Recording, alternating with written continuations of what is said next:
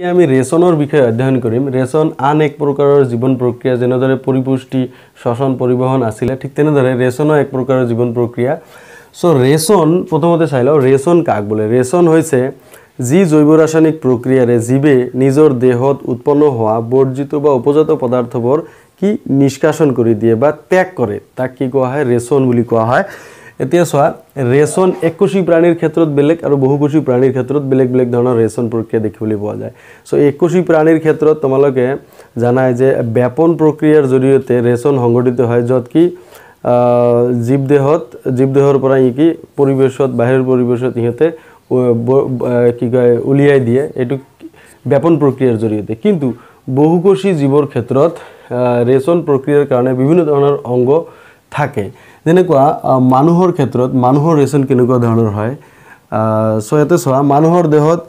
ration অংগ কেইটা হৈছে যেনেকুৱা যে বৃক্ক একজোৰ বৃক্ক সোয়া বাহু বৃক্ক ইহো বৃক্ক দেখুৱা হৈছে সো এটো মানুহৰ ৰেচন তন্ত্ৰৰ অংগ আৰু এজোৰ মূত্ৰবাহী নলী সো এজোৰ এই যে এটা দুটা সো দুটা আছে এখানে এজোৰ মূত্ৰবাহী নলী আৰু এটো কি সো মূত্ৰথলি এটো হৈছে মূত্ৰথলি এটো মূত্ৰনলী সো এই কেইটা হৈছে মানুহৰ ৰেচন অংগ ঠিক আছে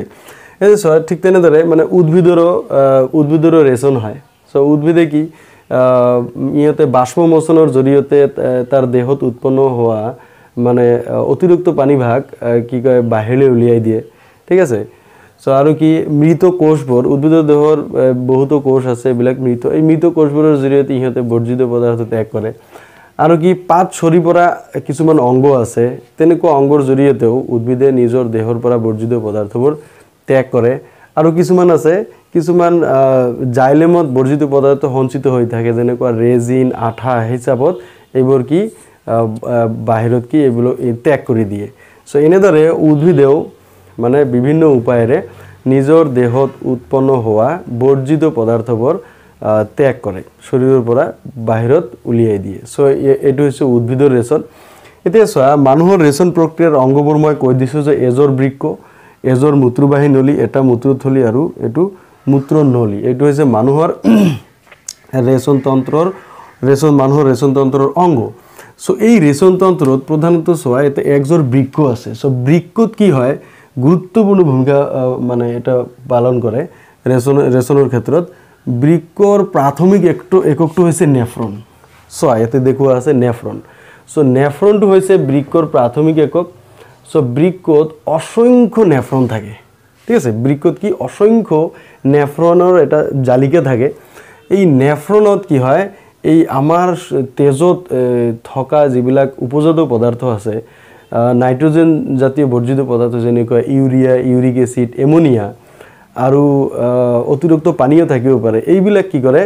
এই নেফ্ৰনে তেজৰ পৰা এইবিলাক শোষণ কৰি লয় ঠিক আছে তেজৰ পৰা এইবিলাক শোষণ কৰি লয় সো কেনেদৰে শোষণ কৰে নেফ্ৰনৰ কাম কেনেকুৱা ধৰণৰ এতে আমি সেই বিষয়ে আমি অধ্যয়ন কৰিম সো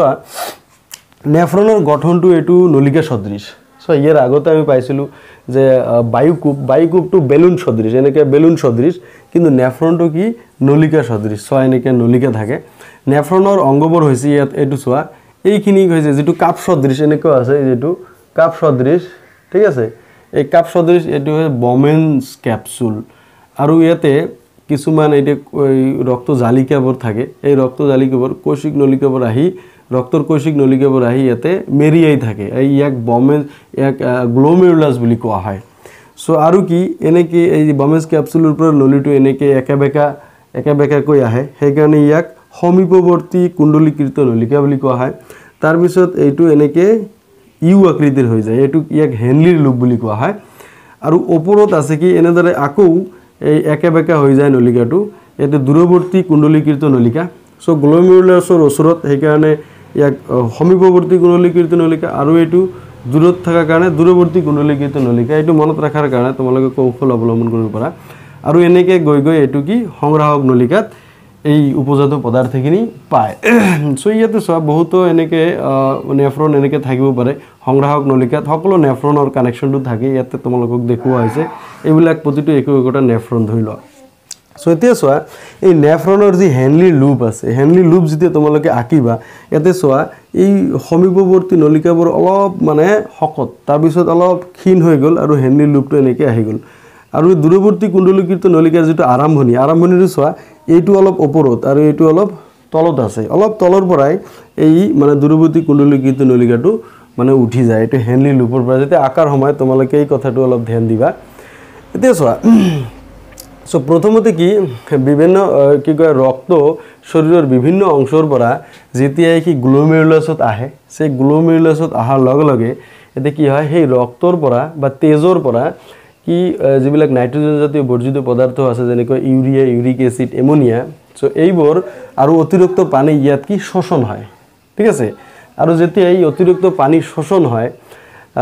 সো ইয়াকে আমি মূত্ৰ বুলি কওঁ আৰু এই পানীৰ পৰিমাণটো নিৰ্ভৰ কৰে তেজত থকা সেই দ্ৰৱীভূত বৰ্জিত পদাৰ্থৰ ওপৰত ঠিক আছে সো এই মূত্ৰটো তেতিয়া শোষণ হৈ গ'ল এই মূত্ৰটো কি সমীপৱৰ্তী কুণ্ডলীকৃত নলিকা হেনলি লুপ দূৰৱৰ্তী কুণ্ডলীকৃত নলিকা হৈ সংগ্ৰাহক নলিকাত যায় আৰু এই সংগ্ৰাহক নলিকাৰ পৰা এই ইয়াতে বহুত এই এনেকে তোমাৰ এই নেফ্ৰন আছে এই নেফ্ৰনৰ সংগ্ৰাহক নলিকাবোৰ গোটেই লগ লাগি এইবোৰ আকৌ এই তোমাৰ মূত্ৰবাহী নলিকা দি আহি মূত্ৰথলীত জমা হয় সো মূত্ৰথলীত জমা হয় আৰু এই মূত্ৰথলীত কিছুমান পেশী কোষ থাকে এই পেশী কোষসমূহ তোমাৰ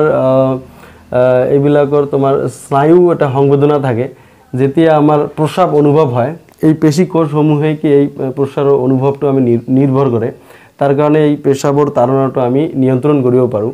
কিন্তু সৰু ল'ৰা ছোৱালীৰ ক্ষেত্ৰত কেতিয়াবা দেখিবলৈ পোৱা যায় এই মূত্ৰথলীৰ যিবিলাক পেশী কোষ আছে এইবিলাক সক্ৰিয় হৈ নাথাকে তাৰ কাৰণে ইহঁতে বিছনাত প্ৰস্ৰাৱ কৰা দেখিবলৈ পোৱা যায় যে নহওক সো এনেদৰে আমাৰ শৰীৰত কি মূত্ৰ উৎপাদন হয় আৰু নিষ্কাশন প্ৰক্ৰিয়া চলি থাকে সো এয়া হৈছে তোমাৰ ৰেচন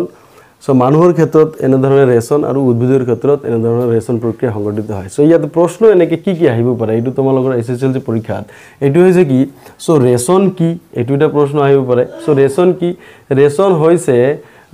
শৰীৰ তেজৰ ভিতৰত মানুহৰ শৰীৰত উৎপাদন হোৱা বৰ্জিত পদাৰ্থবোৰ বাহিৰত উলিয়াই দিয়া এটা প্ৰক্ৰিয়া আৰু এই ৰেচন মানুহৰ ৰেচন অংগসমূহ কি তোমালোকে লিখিবা এজৰ বৃক্ক এজৰ মূত্ৰবাহী নলী এটা মূত্ৰথলী আৰু এটা মূত্ৰনলী সো এইটো হৈছে এই মানুহৰ তোমাৰ এই ৰেচন অংগসমূহ আৰু আহিব পাৰে কি নেফ্ৰন কি ইয়াৰ কাম কি তোমালোকে কবা নেফ্ৰন হৈছে বৃক্কৰ প্ৰাথমিক একক ঠিক আছে নেফ্ৰনটো নলিকা সদৃশ আৰু ই তেজত থকা নাইট্ৰজেন জাতীয় বৰ্জিত পদাৰ্থ আৰু অতিৰিক্ত পানী শোষণ কৰি কি কয় দেহৰ পৰা নিষ্কাশন কৰে সো এইটো হৈছে নেফ্ৰনৰ কাম আৰু আহিব পাৰে যে মূত্ৰ কেনেদৰে উৎপাদন হয় এইটো এটা কোশ্চিন আহে সো মূত্ৰ কেনেদৰে উৎপাদন হয় যে যেতিয়া তেজ শৰীৰৰ বিভিন্ন অংশৰ পৰা আহি আমাৰ বৃক্কত আহে সো বৃক্কৰ প্ৰাথমিক একটো হৈছে নেফ্ৰন এই নেফ্ৰনৰ গ্লোমেৰুলাছত যেতিয়া আহে তেতিয়া কি নেফ্ৰনৰ গ্লোমেৰুলাছত তেজৰ যিবিলাক বৰ্জিত পদাৰ্থ আছে বা উপজাত পদাৰ্থ আছে যেনে ইউৰিয়া ইউৰিক এসিড এমোনিয়া আৰু অতিৰিক্ত পানী শোষণ কৰে এই শোষণ কৰি ইহঁতে কি কৰে এই সমীপৱৰ্তী হেনলি লুপ দূৰৱৰ্তী কুণ্ডলীকৃত নলিকাই দি তোমাৰ সংগ্ৰাহক নলিকাৰ জৰিয়তে তোমাৰ মূত্ৰথলীত জমা হয় সো এনেদৰে তোমাৰ মূত্ৰ উৎপাদন হয় আৰু আমাৰ যেতিয়া প্ৰস্ৰাৱৰ তাৰণা আমি বাহিৰত উলিয়াই দিওঁ সো এইটো হৈছে মূল কথা এতিয়া আন এটা প্ৰশ্ন আহিব পাৰে এইটো হৈছে কি যে নেফ্ৰন আৰু তোমাৰ বায়ুকোষ ঠিক আছে হাওঁফাওঁত থকা বায়ুকোষ আৰু নেফ্ৰনৰ মাজত এটা পাৰ্থক্য এই পাৰ্থক্যটো তোমাৰ পৰীক্ষাত কেতিয়াবা দিয়ে এইটো হৈছে তোমালোকে জানা যে হাওঁফাওঁত এইটো বায়ুকোষ এইটো এনেকৈ থাকে ঠিক আছে এইটো এনেকৈ মই আগতে এনেকৈ মই দেখুৱাই দিছিলোঁ ঠিক আছে ইয়াতে চোৱা হাওঁফাওঁৰ যিটো বায়ুকোষ এইটো তোমাৰ বেলুন সদৃশ আৰু নেফ্ৰনটো হৈছে নলিকা সদৃশ এইটো পাৰ্থক্য হৈ গ'ল সো ইয়াতে হাওঁফাওঁৰ কি কয় বায়ুকোষত কি হয় অক্সিজেন আৰু কাৰ্বন ডাই অক্সাইডৰ বিনিময় হয় ঠিক আছে আৰু কি তোমাৰ নেফ্ৰনত কি হয় ইয়াতে তেজত থকা বৰ্জিত পদাৰ্থবোৰ নিষ্কাশন হয় ঠিক আছে সো এই হাওঁফাওঁৰ বায়ুকোষত কি অক্সিজেন কাৰ্বন ডাই অক্সাইড নিষ্কাশন কৰে সো ইয়াতে তেজৰ পৰা কাৰ্বন ডাই অক্সাইড ওলাই যায় আৰু কি অক্সিজেনটো তোমাৰ বায়ুকোষৰ পৰা তেজত ভিতৰত সোমাই যায় কিন্তু ইয়াত কি তেজত থকা যিবিলাক নাইট্ৰজেন জাতীয় বৰ্জিত পদাৰ্থ যেনেকৈ ইউৰিয়া ইউৰিক এচিড এমোনিয়া আৰু অতিৰিক্ত পানী এক গ্লোমেৰুলাছত কি হয় শোষণ হয় আৰু এইবিলাক গৈ গৈ সংগ্ৰাহক নলিকাৰ জৰিয়তে আমি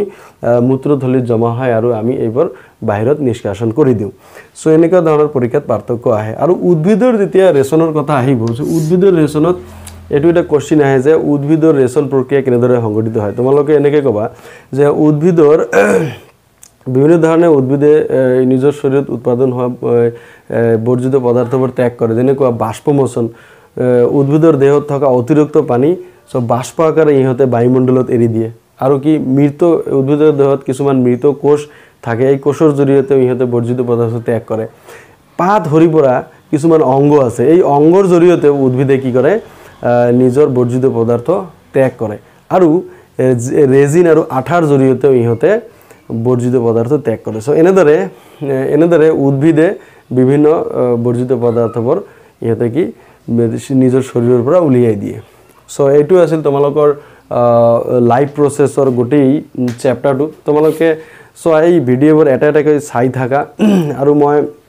গোটেই ভিডিঅ'তে লগ লগাই এটা মই ফুল চেপ্টাৰৰ ভিডিঅ' এটা বনাই দিম সো এইখিনিতে যদি তোমালোকক ভাল লাগিছে তোমালোকে মোৰ এই চেনেলটো সাবস্ক্ৰাইব কৰা আৰু শেয়াৰ কৰা আৰু লাইক কৰা যাতে মই নিজে অনুপ্ৰাণিত হওঁ যে তোমালোকে যে চাই আছা ভাল পাই আছা তাৰ কাৰণে কমেন্ট কৰিবা সো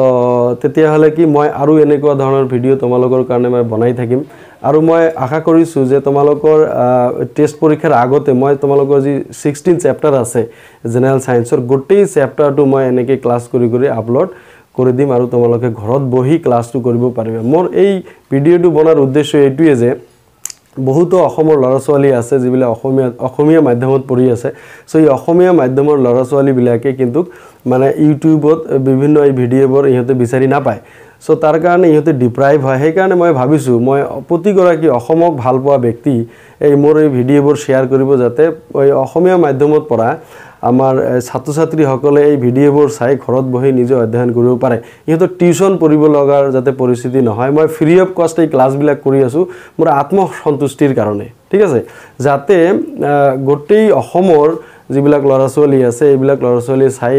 উপকৃত হ'ব পাৰে মোৰ ইয়াৰ আগত মই মোৰ বহুত ছাত্ৰ ছাত্ৰীক মই পঢ়াইছো ঠিক আছে ফ্ৰী পঢ়াইছো সো তেতিয়া মোৰ এজন ছাত্ৰ আছে বিজ্ঞানত 100ৰ ভিতৰত 100 নম্বৰ পাবলৈ সক্ষম হৈছিল সো কিছুমান তেনেকুৱা আছিল যেতিয়া এতিয়া মোৰ গভৰ্ণমেণ্ট চাকৰি হৈছে তেতিয়া মোৰ গভৰ্ণমেণ্ট চাকৰি না আছিল তেতিয়া মই টিউশন পঢ়াইছিলো সো যে নহক এতিয়া কি হৈছে মই বাশবাৰী হাই স্কুলত এজন বিজ্ঞান শিক্ষক হিচাপে মই কাম কৰি আছো সো যেহেতু মই মোৰ স্কুলত আছো আৰু মই স্কুলত কৰ্মৰত হৈ মই যিবিলাক আমাৰ স্কুলৰ ছাত্ৰ ছাত্ৰী বৰক মই শিকাই আছো কিন্তু মোৰ এটা ধাৰণা যে আজিকালি যেহেতু মানে ইন্টাৰনেটৰ যুগ সো ইন্টাৰনেটৰ জৰিয়তে মই গোটেই অসমৰ ছাত্ৰ ছাত্ৰী কেনেকৈ মই পাঠদানটো দিব পাৰো তাৰ কাৰণে এটা এই আইডিয়াটো আহিল সো সেই কাৰণে মই ভাবিছো গোটেই চেপ্টাৰ তোমালোকৰ কাৰণে মই ক্লিয়াৰ কৰি দিম আৰু তোমালোকৰ যদি কিবা প্ৰবলেম থাকে এই ডেসক্ৰিপচনত গোটেই লিংকবোৰ দিয়া আছে তাত মোৰ এটা হোৱাটসএপ গ্ৰুপ আছে এই হোৱাটসএপ গ্ৰুপত তোমালোকে জয়েন কৰিবা আৰু যিকোনো ধৰণৰ প্ৰবলেম যদি থাকে তাত তোমালোকে মানে কোশ্চেন কৰিব পাৰা আৰু মই যিমান দূৰ পাৰো তোমালোকক সহায় কৰিবলৈ মই আগবাঢ়ি আহি আছো থ্যাংক ইউ সো এই শেয়াৰ কৰা লাইক কৰা আৰু মোৰ চেনেলটো সাবস্ক্ৰাইব কৰা থ্যাংক ইউ ভেৰি মাচ